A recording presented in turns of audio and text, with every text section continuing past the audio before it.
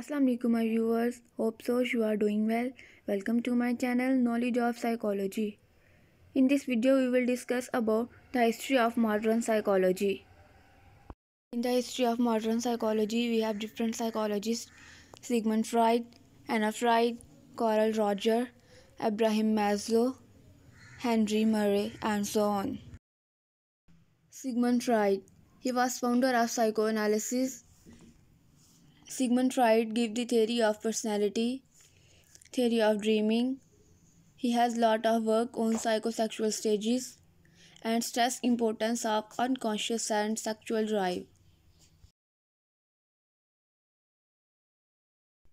Anna Freud.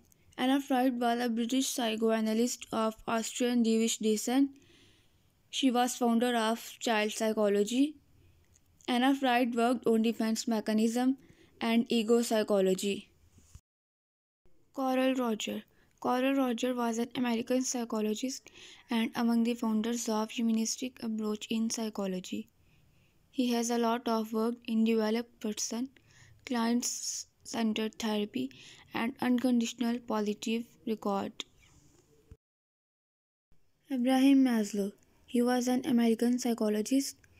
He developed the concept of self-actualization and provided the theory of hierarchy of needs. Henry Murray. He was an American psychologist at Harvard University. He devised the thematic apperception test. Hope so you will be benefited from my video. Don't forget to like, subscribe and share my videos, and also subscribe my channel for more videos. Thanks for watching.